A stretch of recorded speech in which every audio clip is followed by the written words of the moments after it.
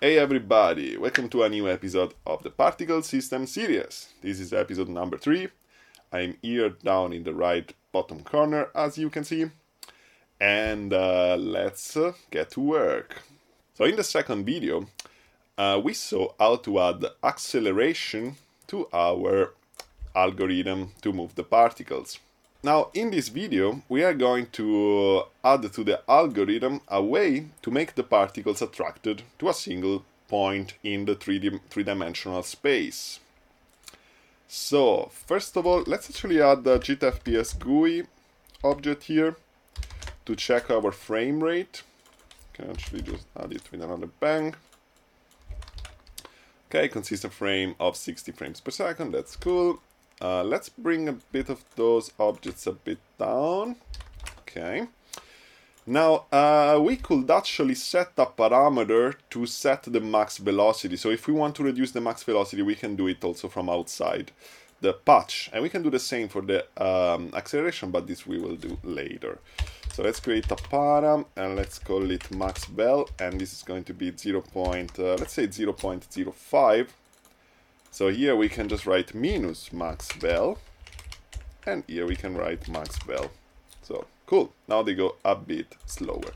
So if we restart the velocity, you can see that in the beginning they are slow, and then they accelerate at every frame. Cool. Now let's add a way for our particles to be attracted from a single point in space. Now, according to vector mathematics, it works like this. So let's say that we have our point of attraction here, and then we got all the particles around this point. In order to make the particles be attracted to this point, we have to sum to the position of those particles at every frame a vector that goes in the direction of the point of attraction, right? How do we get this vector? It's very simple. We just subtract the position of the particles from the position of the attraction point. So basically like this. Attraction point minus particle position.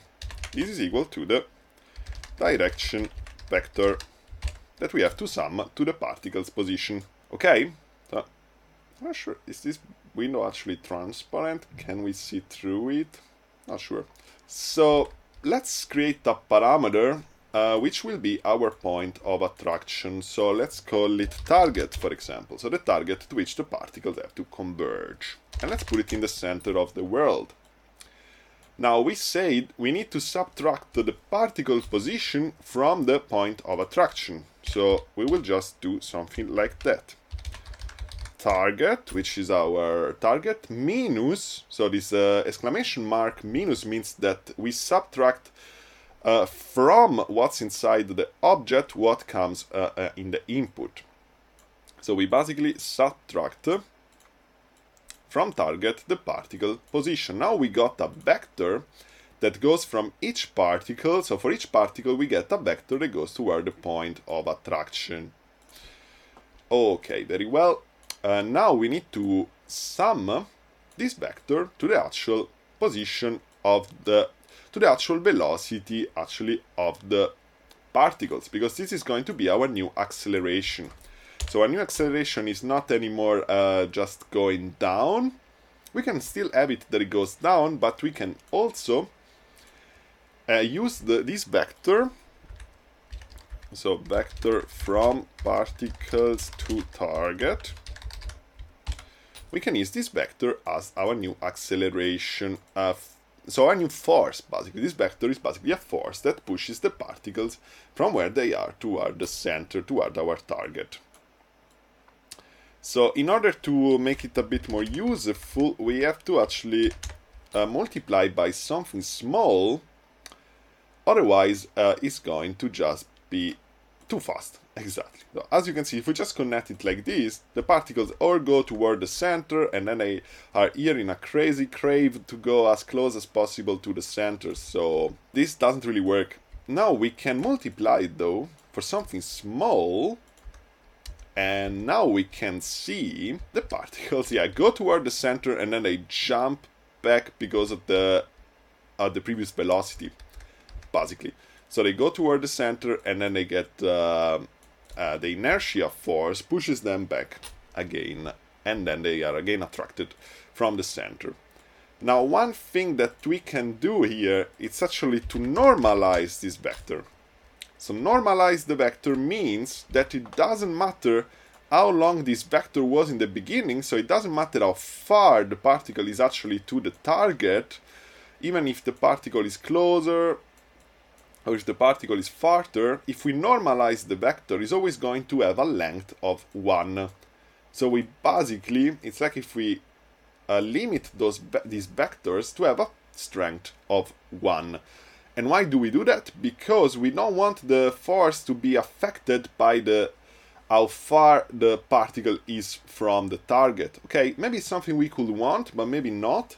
So if we don't want it, we just need to normalize this vector. So it doesn't matter how far the particle is from the target, the vector is always going to have a strength of 1. And then, once we have all the vectors with the same strength, we can actually multiply them as we please. So it doesn't depend anymore on how far they are, but just on the force that we assign to the vector. So this is basically our new magnitude of the vector, because we multiply, before was 1, so set magnitude or strength to 1, and then by here we basically just set the magnitude to what we want, basically. In this case 0.000 and so on. Let me actually, okay, if we erase the previous velocity, we can see that they are very slowly attracted from the center, very, very slowly, and then they are repelled back because of the inertia force. So the previous velocity pushes them back toward the outside of the world. So let's see if they then go back again toward the center. They should do that. There's a new cool feature on the GGL mesh, which is this point mode. Let's actually set it to circle depth instead of just circles, because this means that the closer we go to the circle, the bigger they become.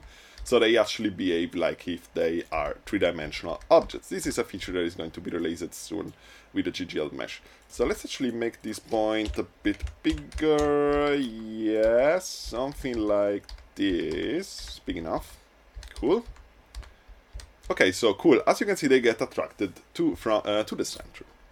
Now let's actually make this the starting position three-dimensional instead of having two-dimensional. So let's go away from the two-dimensional world and let's get inside the three-dimensional world. So once we initialize the position as to be three-dimensional, the particles are all scattered around the world in the -1 to 1 range. And then they get all attracted toward our target point, which is the center. Let's make the force that attracts them to the center a bit greater, a bit bigger. We can actually create another parameter here, and let's call it attraction strength. And this is just a float number, so it's going to be a single number. And let's set it to something like 0.001. So let's write this here, attraction strength. Oh, and as you can see, this is a pretty big force, so let's make it a bit smaller, something like that. If we reset the velocity, okay, cool. Nice. Now what we could do is to set the target continuously moving, right? So the particles are always attracted to the target. We can do it in several ways. We could connect, for example, the mouse position to be attached to be the target position. But the mouse is only going to move in a two-dimensional world, so we maybe want our target to move in a three-dimensional world. So let's actually use the JIT-BFG to create the movement for the target. So we're going to use the noise created from a JIT-BFG object, get rid of those, from a JIT-BFG object to set the position of our target in the space, in the three-dimensional space. So let's do like that. Let's create a JIT.BFG. We want 3 planes because we want a position in a three-dimensional space, so every plane is going to be a coordinate. float 32 and then size dimension, let's make 2 to 2 because less than 2 it will not work. And we need a third dimension to set the offset. So I will put it like this. Less than 2 it will not work because this is a bug of the GBFG object. Or I don't know if it's a bug or an intended behavior, but this is just how the object works. So if we do something like this, let's create a gitmo time. And let's set it to draw to, how did I call my world here? Particles. Cool. Now this should give us some numbers. Nice. We can set these as the offset for the third dimension. Then we send a bang. And oh, of course we have to give it noise, otherwise it doesn't know what to do. So basis, let's use the noise simplex, which is one that is very easy to generate, and it's pretty nice. Okay, so now this noise should also go in the negative realm, but just to be sure, let's send it set at basis sign 1, which means this is going to be a signed noise. So we can send these at load bang, which means every time we start the patch, this is going to set exactly the noise to go also in the negative direction.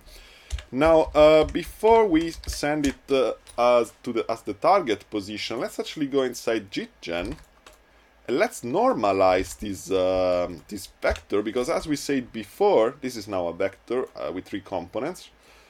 As we said before, if we normalize, it doesn't matter anymore what was the magnitude it had before. Now it's always going to be in the range -1 to 1, because the magnitude is always going to be 1. So if we check, for example, with cell block, the numbers before it was normalized, of course we need to first get this matrix as a 2D matrix. So let's actually do like this, JIT matrix 3 float 32. We are actually interested in just one cell, so we will just set one cell, okay, with 3 planes.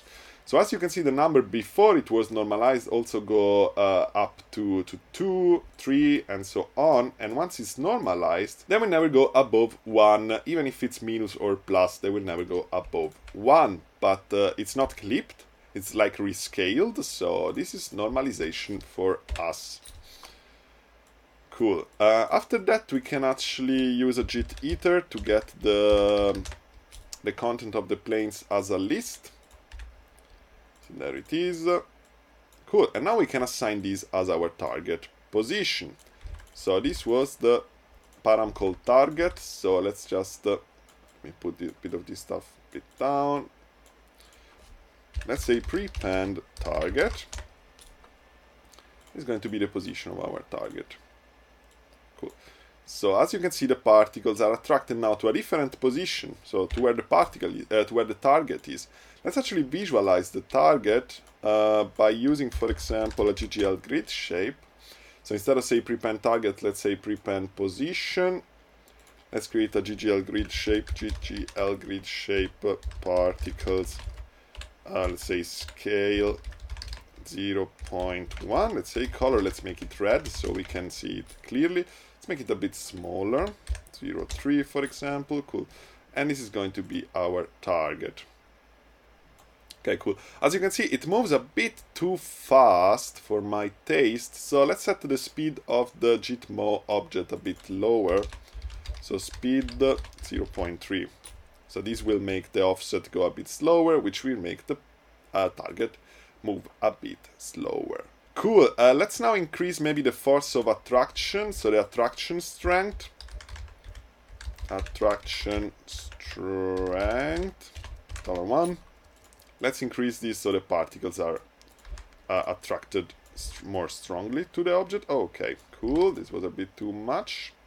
Okay, this is already starting to be a cool behavior, right?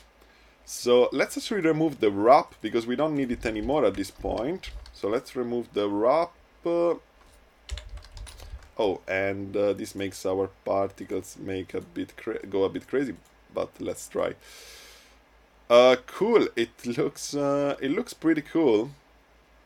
if we play a bit around with the attraction strand, we can obtain interesting effects. We can also play a bit with the attraction force.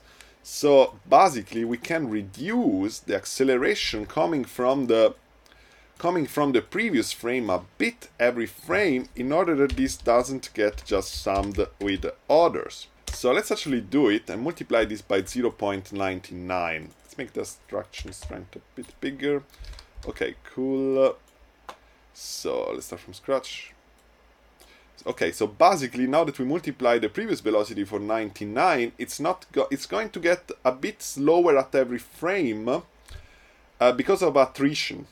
So it's not going to always increase as in the previous case, which could be something that we like, could be something that we don't like. It's already kind of an interesting behavior, but we can improve it by assigning, for example, a mass to every particle, which we're going to do in the next video. For the moment, let's just play around with what we got here, which is pretty interesting. It's a bit like looks a bit like a swarm, although there is no at all any implementation of a swarm algorithm at the moment. Okay, it can be that the particles get a bit too